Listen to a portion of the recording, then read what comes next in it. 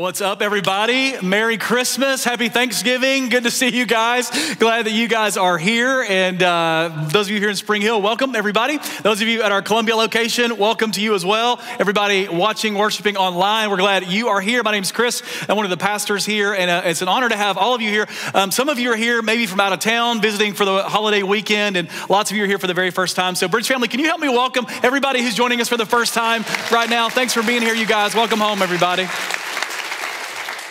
Well, if you have your Bible, go ahead and grab it. Open to 1 Peter chapter 2. That's where we're going to look today. 1 Peter chapter 2. So you can open it or click to your Bible app on your phone or whatever. If you don't have a Bible, the verses that we talk about are going to be on the screen here in just a second. And while you're turning there, I just want to remind you of something you just heard that's exciting that's happening in the life of our church. As a church leader, one of the things you always do is you're always kind of listening to the Lord and asking the question, God, how are you moving in our body? How are you working? And how can we as a body join you in that work? And a few years ago, as we asked that question, we just began to recognize that there was this groundswell when it comes to adoption. It's just passion for adoption. And so we began to see that the Lord was giving us this passion and movement toward both physical adoption and spiritual adoption through salvation. And so we just put a name to it. We called it No More Fatherless. And that sort of became the rallying cry for our church for about the past 3 years or so. And we, over those 3 years, just started hearing from other pastors who would say,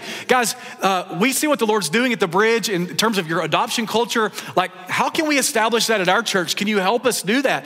And unfortunately, the answer to that question when they would ask was, we don't really have the resources to help right now. We want to, but we don't have the resources for that. And so that's what this new nonprofit that we're going to start called No More Fatherless is all about. It's about helping all of those pastors and so many more across the world that want to establish a no more fatherless culture in their church to eradicate both physical and spiritual fatherlessness. And so, man, we're just praying that the Lord will raise up 100 churches that establish a no more fatherless culture. We get the opportunity to be a part of that. We're going to be giving the No More Fatherless offering in just a couple of weeks on December 13th. And I say giving on purpose because as we give, all of that is going to go through the Bridge to kind of be the base foundation for the startup admin costs for this new nonprofit that we're going to start to help resource other churches in their adoption culture. And also it'll help us double down on our adoption culture here. So that's what the offering is all about. And as for my family, Vanessa and I right now are just praying, God, how would you have us participate in the No More Fatherless offering? And so what I want to ask you to do as our church family is just join us in praying that. God, how would you have us participate? What would you have us give? For some of you, it'll be the biggest gift you give this year will be to No More Fatherless. For others, it'll be super sacrificial. And so would you just pray and then be obedient to whatever God says? And we'll come together on December 13th and then just celebrate what God's going to do as he spreads and multiplies No More Fatherless all over the world. Sound good? All right, cool. Well, today we are finishing a series that we've been calling Identity Theft. And what we're doing in this series is we're talking about who God says we are. And the reason that's important is because I think the enemy's primary strategy as he attacks us is to convince us to live in an identity that's no longer ours. The Bible calls him a condemner of the brethren. If he can condemn us and get us to live in identities that are no longer ours, he'll get us super off track with our lives. And so over the last several weeks, we've just been anchoring our lives in who the Bible says we are. And so we started this series and we said that in Christ, the truest thing about you is that you've been adopted as God's very own son or daughter. That was week 1. Week 2, we said, if you're a follower of Jesus, you're his son or daughter, that means that you are no longer slave to your sin. Rather, you've been set free from slavery to sin. Galatians says it's for freedom that Christ has set us free. That was week 2. Week 3, we talked about how if you're in Christ, you're not just in Christ or not just a follower of Jesus, you're also an ambassador for Christ. And today, we're gonna tie a bow on this series and talk about a fourth aspect of our identity that I think is super important. And also, I think it's something that we don't talk about very much. And so let me set it up this way and then I'll tell you what it is. A couple years ago, I was on an airplane, and now what I've learned in travel over the years is that there are two types of people on the airplane, all right? There's the person who wants to talk to you the entire flight, and then there's the person who hates the person who talks to you the entire flight. And I know some of you in the room right now, you are that person who's the talker on the plane, and so can I just be lovingly blunt with you right now and just disciple you in this moment? Nobody likes you, okay? Nobody likes you.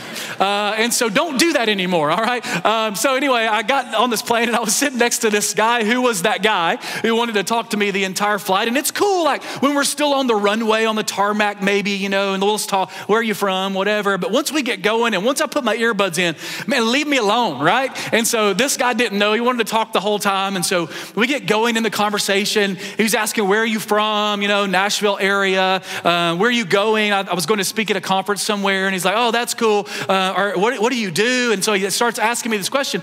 And when people start asking me that question, like, what do you do? As a church leader, as a pastor, I often don't know how to answer that question because it's super uncomfortable because I don't know what people's preconceived ideas are about what pastors are, right? Do they think pastors are like the guy that's on the street corner with the repent now, the end is near, you know, sign? Does he think I'm that guy?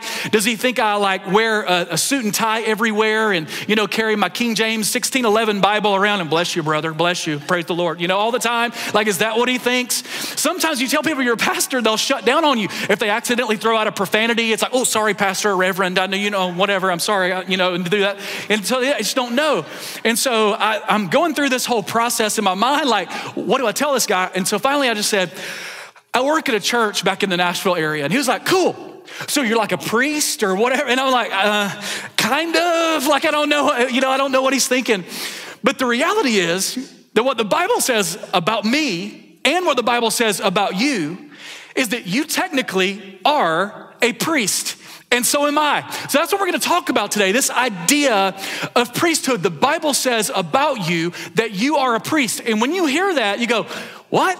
That didn't even make sense to me, because you think of priest, you think of this guy. And you think of like, he's got like this aura around him and, you know, he's like, oh, you know, just that music just follows him around everywhere, like an angel choir singing around him. And, you know, he wears the collar and the robe. That's what you think of. But regardless of what your preconceived ideas of a priest is, the Bible says that you are a priest. And God wants you to know that you are a priest. And so we're going to unpack this concept today from 1 Peter chapter 2, verse 9. And we're only going to read just a couple of verses today. We're really going to hone in on this one verse. Let me show you. 1 Peter chapter 2, verse 9. It says, but you are a chosen race. Here it is, a royal priesthood, a holy nation, a people for his own possession, that you may proclaim the excellencies of him who called you out of darkness into marvelous light. The Bible has just told us, Peter has just said, hey, God wants you to think of yourself as a priest. When you think of yourself and you think of how God thinks about you and what your identity is in him, you think of yourself as a priest.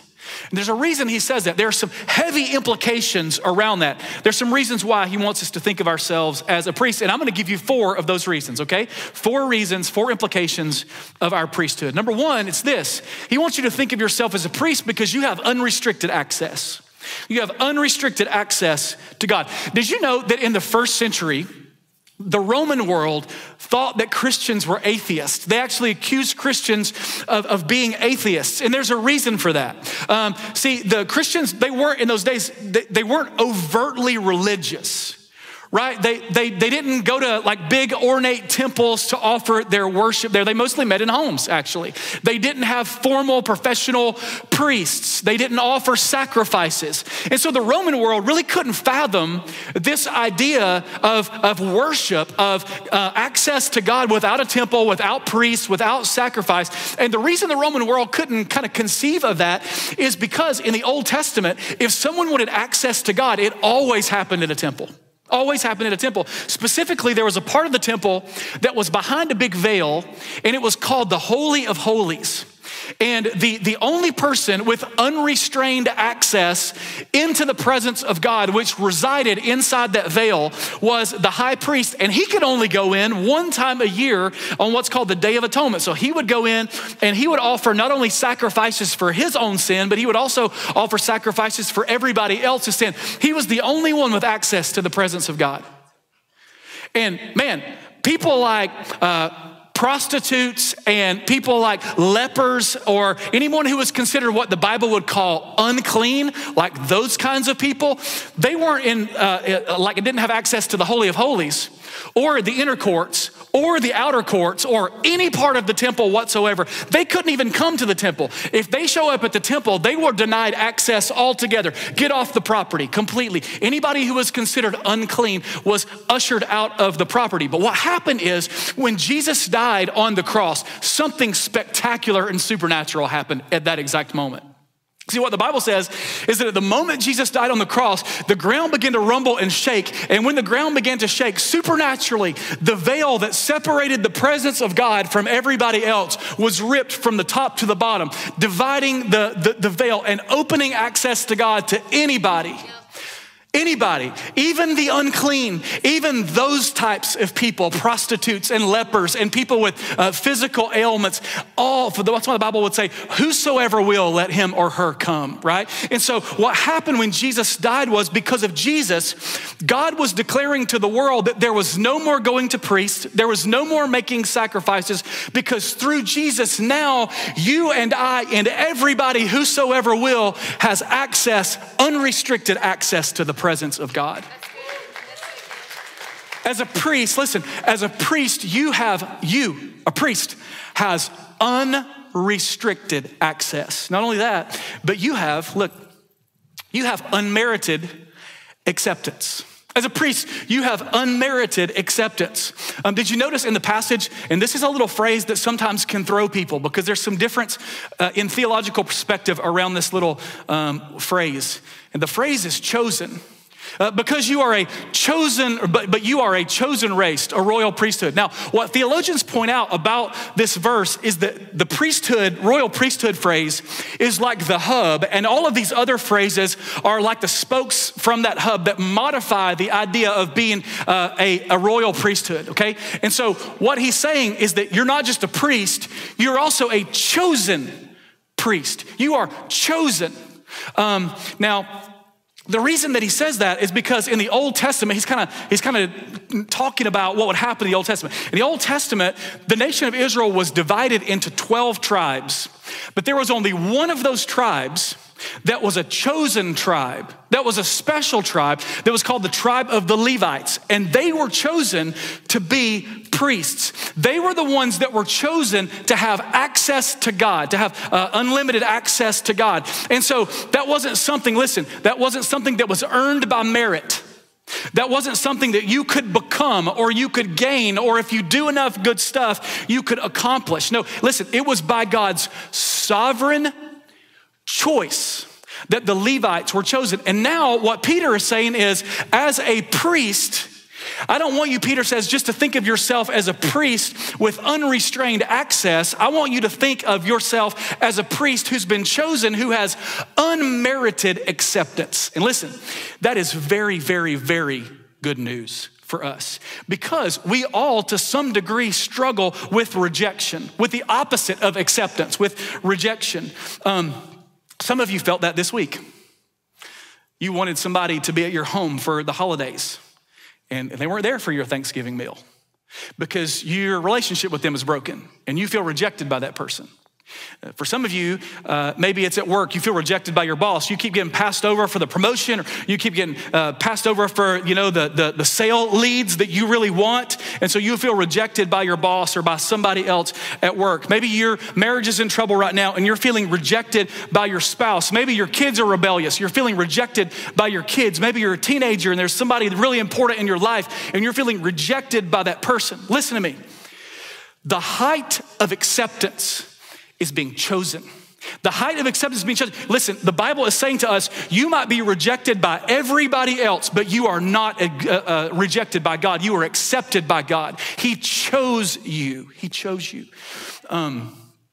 A few years ago, I had the really cool opportunity to be a part of a publishing project that honestly, I really don't know how somebody with an Alabama education got to be a part of. There's this guy who was a football coach named Joe Gibbs, and about half of you know who that is, and the other half of you have no clue who Joe Gibbs is. He was the coach of the Washington Redskins for years and years, won a few Super Bowls, the Washington football team, and for years and years, and won a few Super Bowls. Now he owns a NASCAR team. And so he wrote this book called The Game Plan for Life. He's a strong Christian, wrote this book. And so I was a part of the publishing team that published this book. So we fly up to Charlotte where his NASCAR team resides or whatever. And there's this thousands of square foot shop where they build these race cars and his offices are there and everything. And so we sit down in the boardroom, the publishing team and him and some of his team, and we're talking through the book and mapping it out, whiteboarding some stuff. And then at the end of the day, about 2, 3 o'clock, he says to everybody, hey, do you want a tour of the race car shop? And of course, I'm from Alabama. I was like, race cars? Yeah, let's do this, And so we get up and we walk around through the shop and he's showing us all this. There's this museum there and all his Super Bowl rings are there, his NASCAR championships, all these helmets from football teams and also NASCAR drivers are all in there. Super cool. And so we're walking through this thing and he's showing us where they set the aerodynamics for the car, where they build the engines.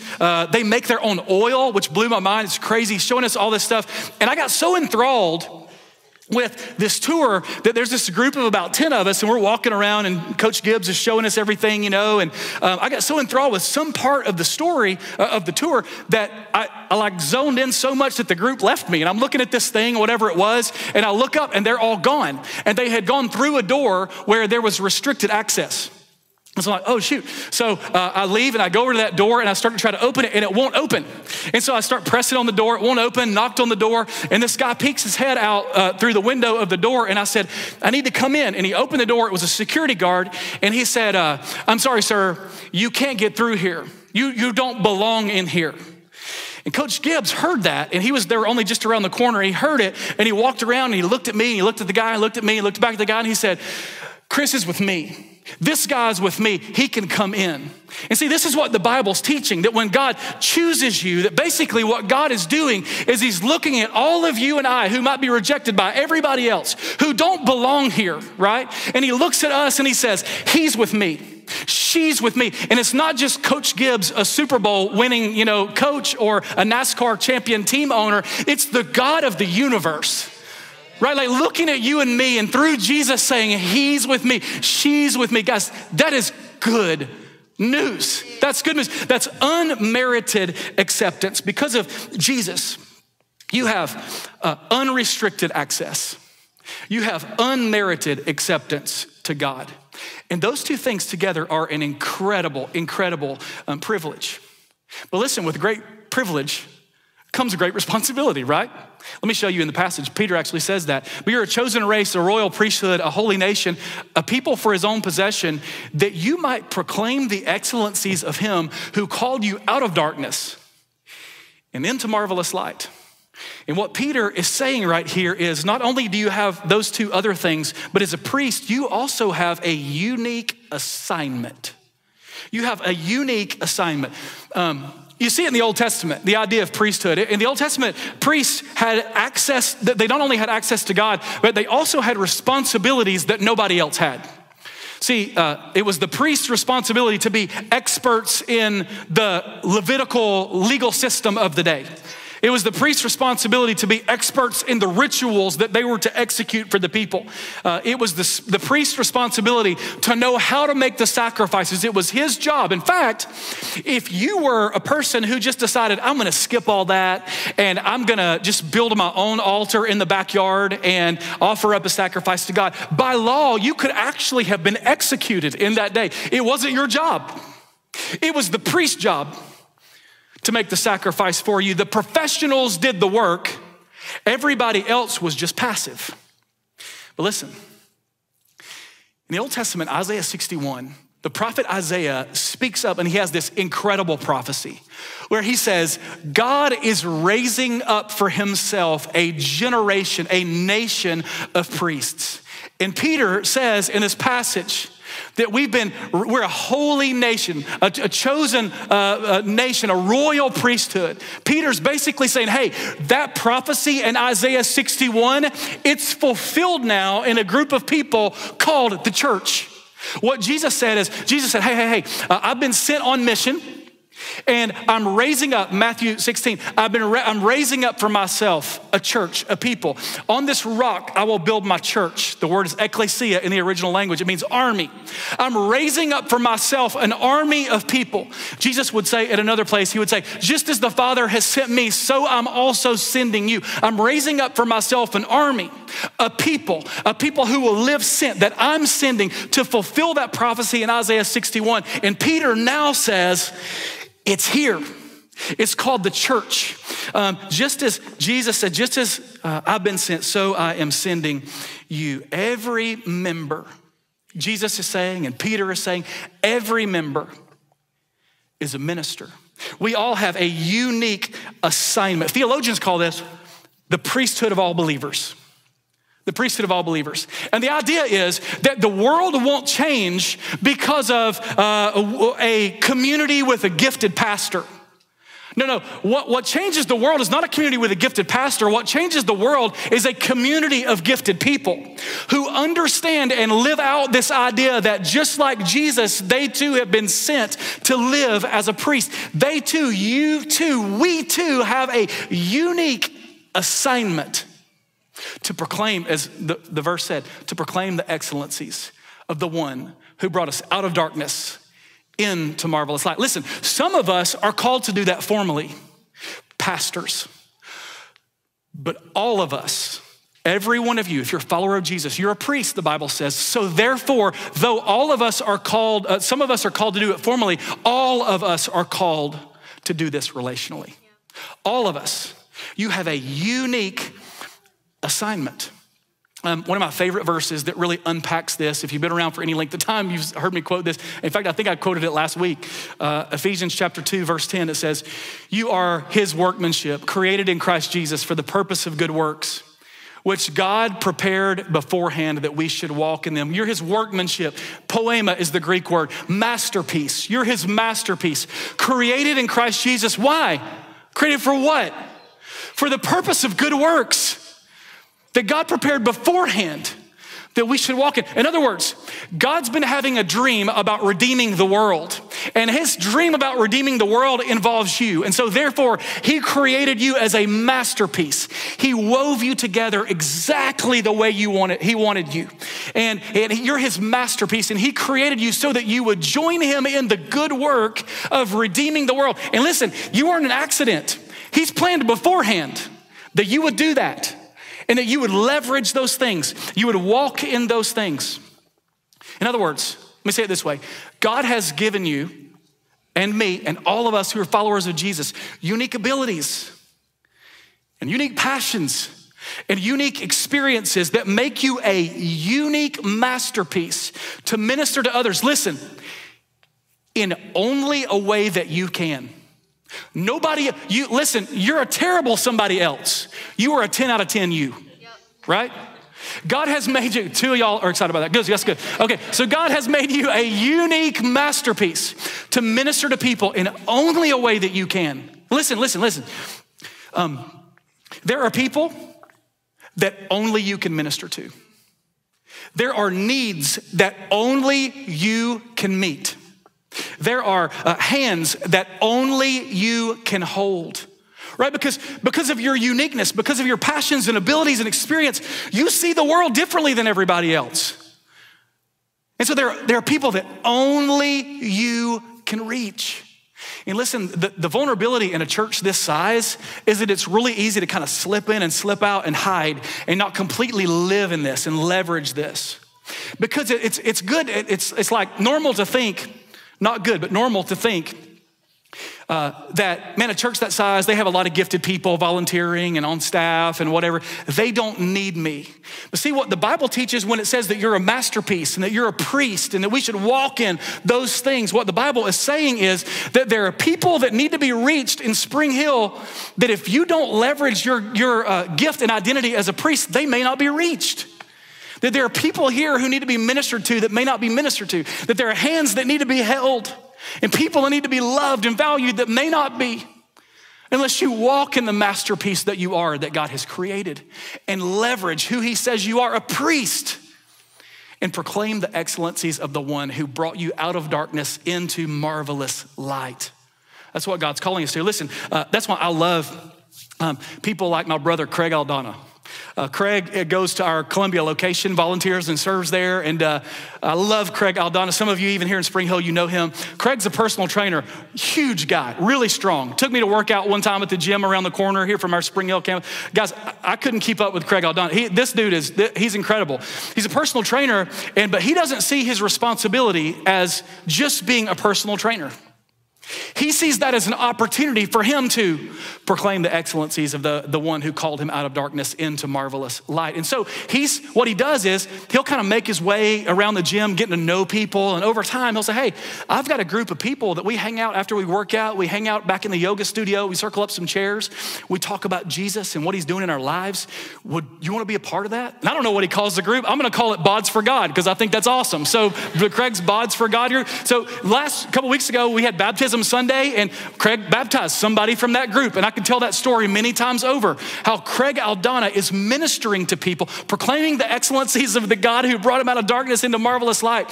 In that domain that he finds himself in, he's not just a personal trainer. No, he's a priest. Sent to that domain, not to proclaim those excellencies formally from a stage, but relationally in that domain. My friend Kirk played football in high school and in college.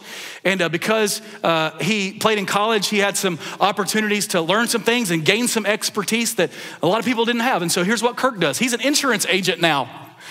But he'll leave work in the fall at about 2 o'clock, 3 o'clock in the afternoon and go over to the local high school and volunteer as the special teams coach and the chaplain for the local high school football team. Why? Not just because he loves football. Sure, he does. That's his passion. But he has this experience that nobody else has. He has these abilities that nobody else has. Therefore, he sees needs that only people, that only he can see. And so he's using all of that together to, in that domain, proclaim the excellencies of God who brought him out of darkness into marvelous light. He's being a priest in that domain. And Kirk has baptized high school football players because he's leveraging those opportunities. I could keep going. I have a friend, Jeff, who's a deer hunter. He loves to deer hunt, but he doesn't love it just for the sport of the kill. He says, I never go without taking somebody with me. And when I pick them up from their house, until the time I get to the deer stand, I have a captive audience. And so I'll spend that time investing in them, building relationships, and pouring my life into them. I use my passion for deer hunting to proclaim the excellencies of the one who brought me out of darkness into marvelous light. Do you see this? This is him living as a priest. He has a unique assignment, and so do you. And the church misses out. The community misses out if we sit by passive while the professionals do the work of ministry. There are people that only you can reach. And maybe you connect with that emotionally and you go, man, I can do that. That's awesome. But you go, but I don't really know where to start. Here, I want to get super practical for the last few minutes of this sermon. I want to give you 4 practical ways you can begin to live out this idea of your unique assignment. 4 practical ideas. They won't be on the screen, but if you want to jot them down, here they are. Number 1 is you simply reteach what you're learning. You find somebody at work, somebody that just, they like you, they kind of lean in, they want to learn from you, or they want to have conversations with you. And during conversation, you're just talking about what the Lord's teaching you. You're reteaching what you're learning. Sometimes when we think about making disciples, we think we have to know, have memorized the Pentateuch, the first 5 books of the Bible, or know the 4 spiritual laws, or have all this theological knowledge. That can be discipleship. You know what discipleship really is? Reteaching what you're learning. Reteaching as you've been discipled, you begin to leverage that to disciple. You're simply reteaching what you're learning. And so as God speaks to you in a sermon, God speaks to you in a book you're reading, your personal devotion, or maybe your bridge group, you just simply hang out with somebody, have it on your mind, reteach what God's teaching you. That's it. That's it. Super simple. That's number 1. Number 2, leverage your greatest hardship. If you've been around for any length of time, you heard me say this a dozen times, your greatest misery will often become your greatest ministry. Maybe for you, your greatest hardship is your marriage was on the rocks. Maybe you lost a marriage. Maybe you've lost your job. Maybe you had cancer or some other kind of disease. We've all had unique hardships because of the brokenness of our world. But listen, what the enemy has meant for evil, God wants to use for good. So what if we leverage those hardships and start pouring into people who also are struggling with the same thing? This is like my grandmother. She has been in heaven for several years now, but she had cancer twice. And after she had it the first time, she made it her ministry to go to doctors, oncologist's office and places where they would do chemo and radiation treatments and simply walk around the room, work the room. That's the kind of woman she was. She'd work that room and she'd find somebody that was hurting. And she'd sit down with them and she'd love on them. And she'd share with them, she'd proclaim the excellencies of the one who brought her out of darkness into marvelous light. And listen, I learned more about relational ministry from my grandmother than I ever learned from a seminary professor. My grandmother recognized her gift as her identity as a priest, and she was leveraging her hardship to live in that identity. So leverage your hardship. That's number 2. Number 3, be in a bridge group. Be in a bridge group. And you go, many of us think about being in a bridge group and we think, well, I don't really get anything out of it. I don't have time, I don't get anything out of that. But listen, what if we thought of it not as a consumer, what we can get out of it? What if we thought of being a bridge group as an opportunity for us to pour into people? To use our abilities and our passions, and our experiences to serve people, to reach people that others can't reach, to hold hands that others can't hold, to minister to people that others can't minister to. So maybe be in a bridge group. The 4th thing, this is super easy and low-hanging fruit for all of us. Invite somebody to Christmas at the Bridge. Did you know people are exponentially more interested and open to attending a worship gathering during the Christmas holidays than any other time of the year? So just say, man, if I don't get anything else, I'm gonna leave this place, I'm gonna walk out of here, and I'm gonna invite somebody to Christmas at the Bridge because I'm a priest with a unique assignment. So you have, in your identity as a priest, unrestricted access. You have unmerited acceptance.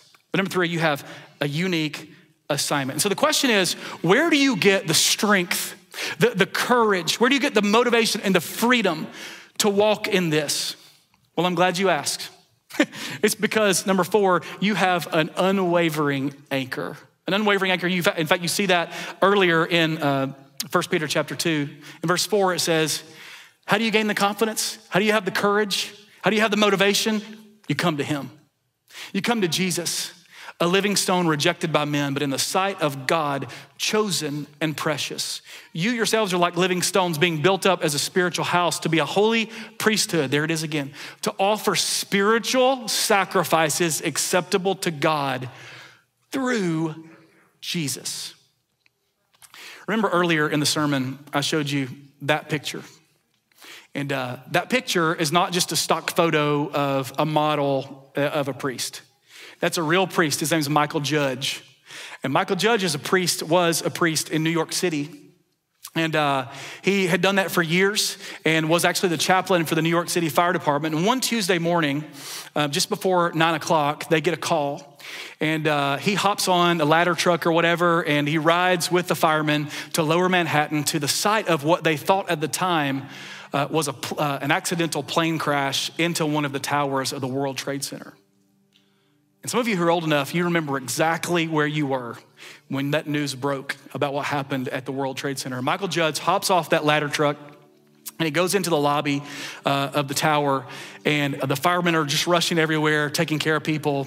Michael Judge walks around the lobby, and he said it was his responsibility, he thought, to walk in the lobby and pace back and forth, and just intercede for the people that were in trouble above him. And so he's walking back and forth, just praying, interceding for those people that are headed toward death. They didn't know it.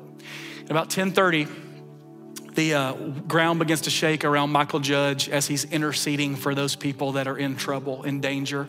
And you know the rest of the story. The tower crumbles on top of him, and the weight of the building crushes Michael Judge. And actually, Michael Judge, this priest, became the first verified death of the 9/11 tragedies. Now, here's why I tell you his story.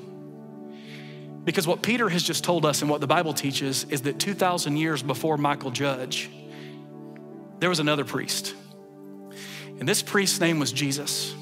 And this priest was on the cross. And what he was doing on the cross, the Bible teaches, is he was interceding for you and me, people who are in danger, people who are in trouble because of our sin. And while we were yet sinners, Romans says, Christ died for us. See, it wasn't the weight of a building that crushed Jesus. It was the weight of the sin of the world that crushed him. And what he was doing is he was interceding for us, giving his life for us so that we could have unrestricted access to the Father, so that we could be accepted by the Father, so that we would have then a unique assignment to pick up. Jesus said, I've been sent, now I'm sending you. So when Jesus went to the cross, when we anchor our lives in the unwavering anchor of Jesus, what we're saying is we're not gonna be passive with that. We're picking up the mission that Jesus left for us. And we're continuing that mission until it's complete. And that mission is bringing heaven to earth. That mission is reaching every people group on the planet with the message of the gospel, with the excellencies of the one who brought us out of darkness into marvelous light, right? That's what it means to be a priest. And what the Bible has just said to us is when you understand that, and when that grips your heart, when you run to him, when it grips your heart, you can't help but run to him. And then you offer yourself as a sacrifice to him that's acceptable to him through Jesus. D.L. Moody was one of the greatest preachers of his day. And D.L. Moody, talking about this passage and this idea, here's what he said.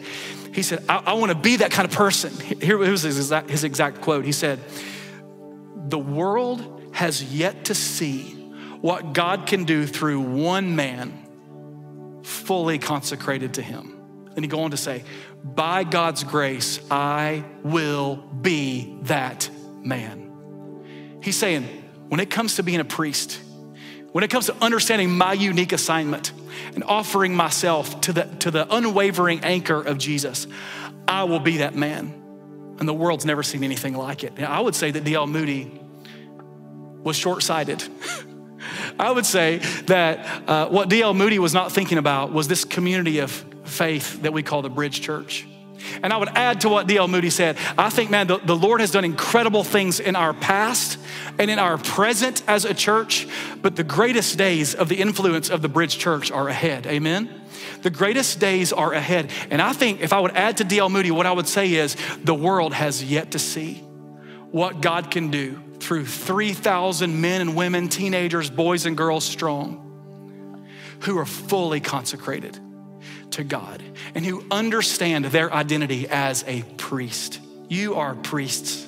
Bridge family, let's walk in that as we leave this place and embrace the mission that God's called us to. The world will never be the same. Let's walk in it. That's my prayer for us today, okay? Let's pray. Father, thank you so much that Jesus was willing, knowing that he would be crushed by the weight of our sin, to go to the cross and pay the price for us. God, would you today, right now in this moment, wherever we are, captivate our hearts with that again. Jesus, thank you. You don't just call us to that to sit passively on the sidelines, but you give us a drive and a passion to embrace the mission that you've called us to. And so Father, I pray that you would give every man and woman, boy and girl in this place, my brothers and sisters, the grace to embrace that mission anew and afresh. And that God, we recognize that you want to do incredible things, more than we could ever ask or imagine through us. So God, would you use us in this community and all around the world for the sake of your glory? Jesus, we love you, but we thank you that you love us so much more. And it's in your name that we pray. Amen. Well, hey, thank you so much for watching the Bridge Church YouTube channel. We're so glad you joined us. We hope that you felt the welcome home of Christ right through your screen. Here at the Bridge, we believe that the gospel is good news worth sharing. And so we'd love for you to subscribe to our channel, to share on social media, and you can tag us at Bridge Church TN. That's at Bridge Church TN. And if you'd like to give to this ministry, you can do so by clicking the link in the description of the video. Hey, once again, thank you so much for joining us. If you want to find out more information about the Bridge Church, you can go to bridge.tv. That's bridge.tv, and we hope to see you here soon.